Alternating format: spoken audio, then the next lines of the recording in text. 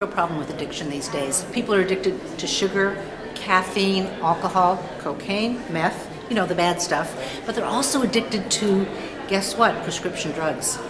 Pain pills, antidepressants, prescribed drugs that people cannot get off of, that are no longer serving the purpose they were meant to serve, but they're still causing a lot of problems.